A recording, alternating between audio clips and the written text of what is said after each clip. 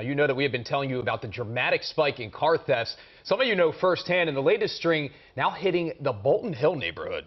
There were 4 incidents over the weekend, and some of them thieves stole cash, and others they took off with the victim's car. And WJZ on your corner, in your corner tonight, as Jessica Albert is live after speaking to one of the victims. Jessica.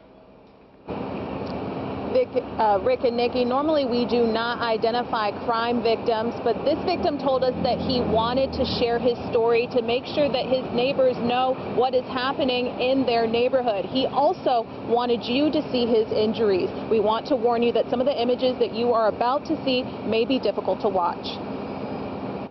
Baltimore's Bolton Hill neighborhood rattled after 4 separate attacks in less than 24 hours. One of the victims, Tom Maloney Harmon, speaking with WJZ by phone. My approach to situational awareness is different than it was before. He says around 6 a.m. Sunday, he was loading his car on West Lafayette Street when a car pulled up beside him. The driver spoke to him, and then several suspects got out.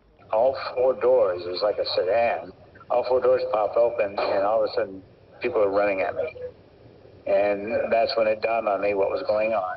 He tried to run away, but the suspects chased him and he tripped. He says one of them kicked him in the head, giving him a black eye. And then he told one of the others, shoot him in the head.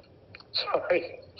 It's hard to talk about that. I waited and the gunshot never came. Maloney Harmon says he pretended like he was unconscious and then the suspects fled after stealing cash. 3 similar attacks happened that day, all involving several suspects. One on the 1900 block of Utah Place at 3:18 p.m. and then another less than 10 minutes later, a half a mile away in the 1700 block of Park Avenue. The 4th happened just after midnight on West Lafayette, a block away from where Maloney Harmon's attack happened.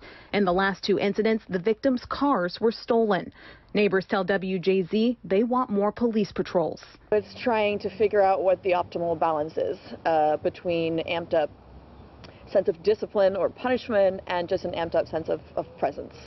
And I think most of us feel very strongly about having more presence. And police have not said whether these incidents are connected, and they say they have not made any arrests yet. According to Baltimore City Councilman Eric Costello, there are ramped up police patrols in the Bolton Hill neighborhood going on right now. Reporting live in Baltimore, Jessica Albert for WJZ.